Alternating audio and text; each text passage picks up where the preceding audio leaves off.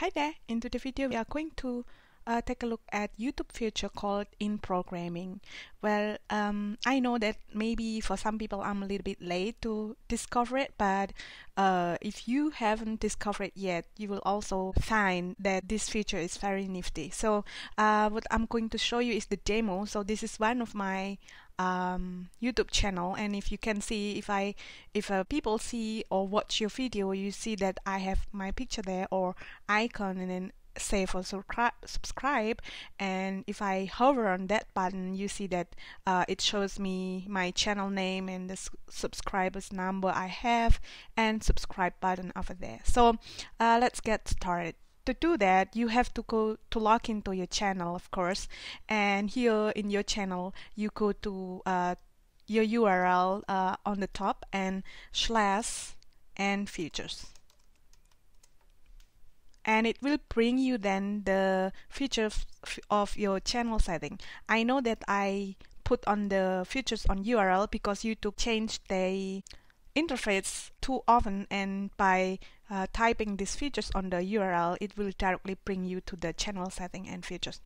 Then if you scroll down here, it's not really important. I mean, the most important is when you want to put your subscribe button on your videos, you go to InVideo programming. And here, as you can see, you have two options like branding watermark or featured video. Let's take a look at the branding watermark because we want to put on subscribe button or icon over there. So I'm going to remove mine just for this demo. Now I don't have it at the moment. To prepare your image, I have prepared mine, which is the best size is 800 × 800 pixels. So I already saved it on my desktop, and the best is PNG with transparent background. So let's go back to our YouTube channel, and now I'm going to add my watermark here. So add watermark and then choose file. Wait a moment, I want to show you that. You see that the this has background, so like blue background, and it's not recommended. What's recommended is the background, transparent background here. And I'm going to choose file and navigate to my desktop where I save my watermark picture, which is on PNG file, and select it and open it. And as you can see now, it's not yet uploaded. We have to click on save and save again. And here you can choose where in what time this icon will show. So I'm going to select it and going to entire video and update it.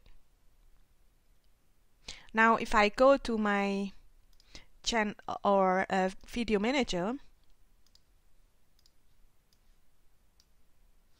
and take a look at my this one, for example, the first video. So as you can see now on the top, I have this watermark. If I hover it, you see that I have my channel name and subscribers. But the other one, the first demo that I show you, has subscribe button, right button over there. Why?